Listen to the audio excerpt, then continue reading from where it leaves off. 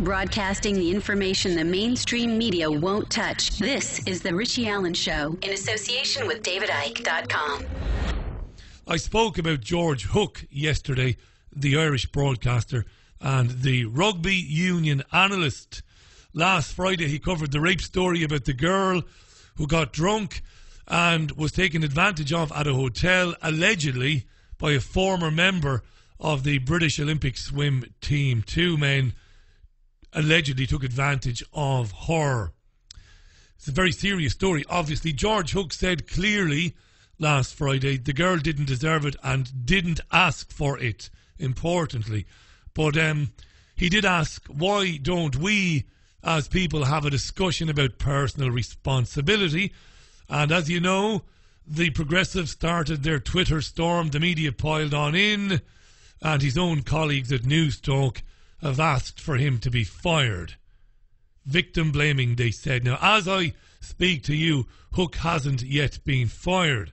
Hopefully he won't be. Just to reiterate, he never blamed the girl, and I do believe it's got more to do with the fact that he has supported the families of young women who believe they were injured by the HPV, human papillomavirus vaccine, otherwise known as Gardasil. George Hook stuck up for those families and for the mothers' rights to ask questions, and he took on Ireland's HSE, the Health and Safety Executive, and he took on the government. I think that has a lot to do with it. But anyway, leaving that aside, it rolls on. Paul Murphy is a socialist TD, a member of Parliament. TD means Chuck to Dola, which means member of Parliament, in Dublin. And he's part of the Solidarity Party. He's a politician. Now, I invited Murphy on the programme today. I contacted Murphy and asked him would he come on the programme, because Murphy contacted News Talk. This is a politician now, mind. And he said no member of Solidarity would speak to News Talk until George Hook was sacked. So now you have politicians saying these are supposed to be the arbiters of free speech, the defenders of free speech.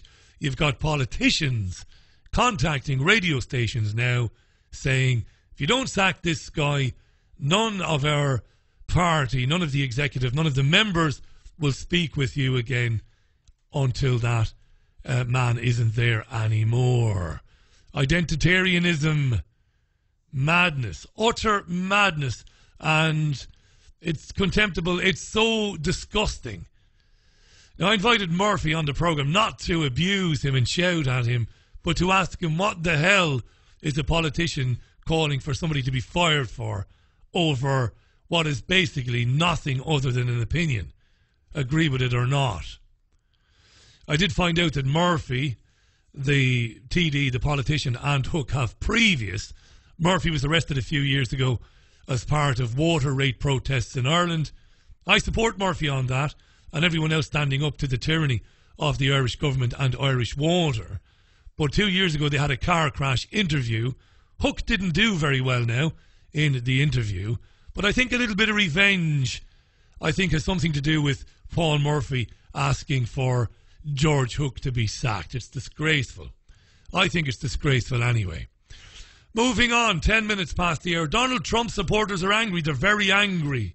Don't make me angry, Mr. McGee. You wouldn't like me when I'm angry. Trump's alt-right supporters, whatever they call themselves, the ones who cried tears of joy when he was elected, who said, this is it, he's going to stand up to the man. He's going to stand up to the man. Well, they're cheesed off today, dear listener. They're cheesed off.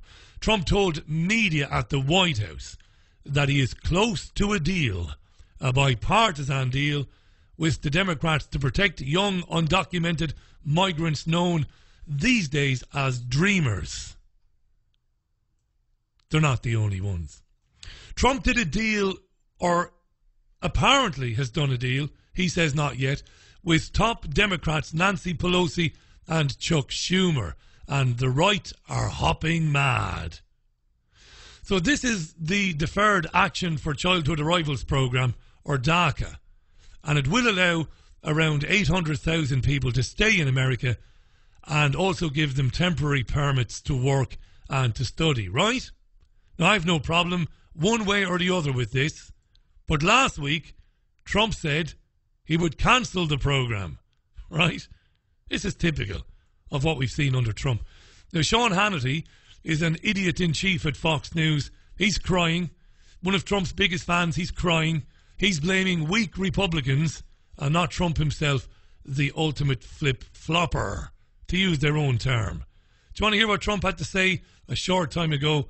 This is the great one explaining to the media exactly what's going on. Well, we're working on a plan subject to getting massive border control. We're working on a plan for DACA. People want to see that happen. You have 800,000 young people brought here, no fault of their own. So we're working on a plan. We'll see how it works out. But we're going to get massive border security as part of that. And I think something can happen. We'll see what happens. But something will happen. Well, we want to get massive border security. And I think that both Nancy Pelosi and Chuck Schumer, I think they agree with it. But so we met last night with, as you know, Schumer, Pelosi, and a whole group.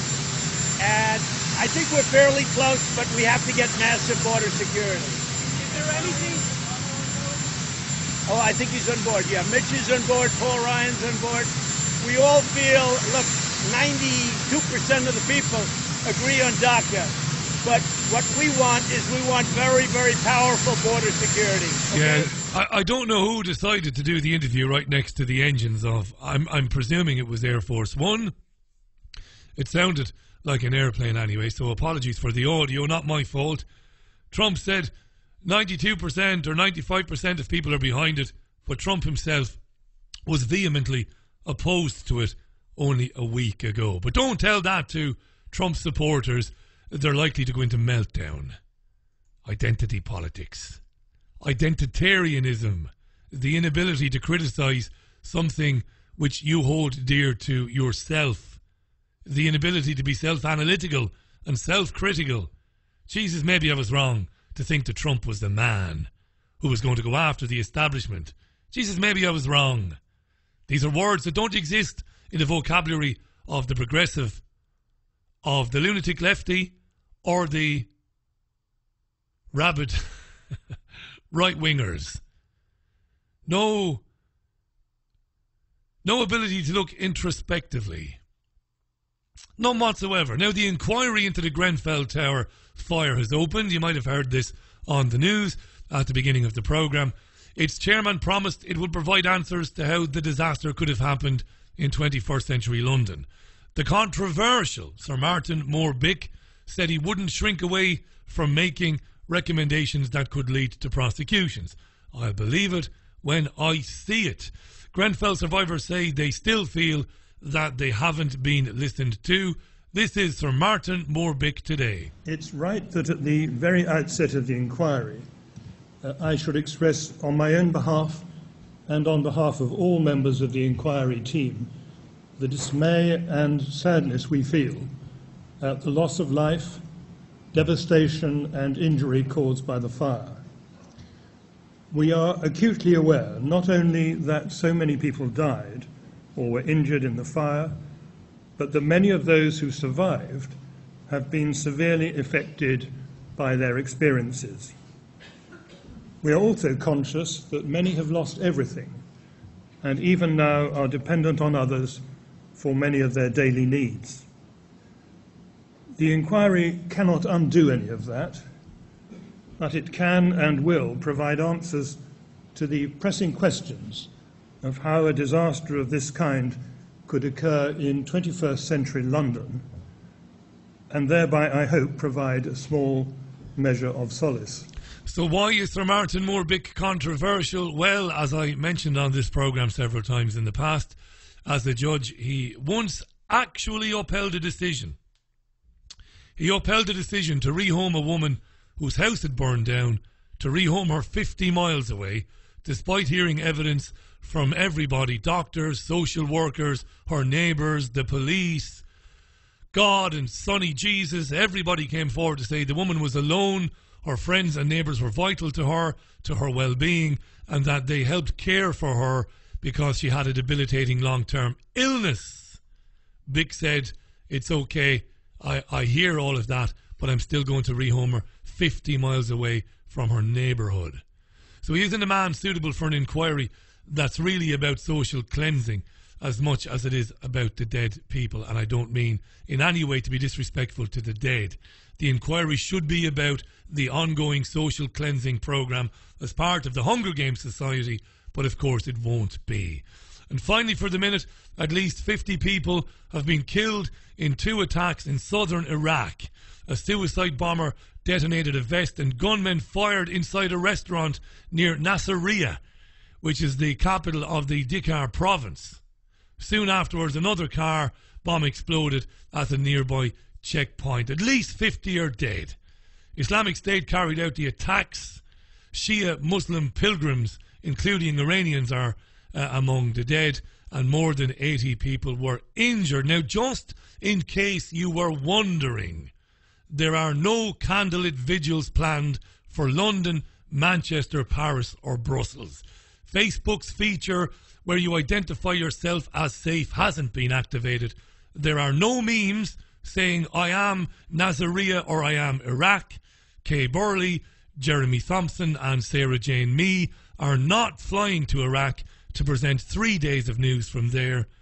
And even though 2.5 times more people died today than died in Manchester, politicians are not going on television to say that they stand with Iraq or Nasiriyah or Afghanistan, and politicians are not going on television to say we will never be defeated. And as far as we know, at the Richie Allen Show, there are no plans to hold a benefit concert for the people of Nasiriyah anytime soon. Just in case you were wondering.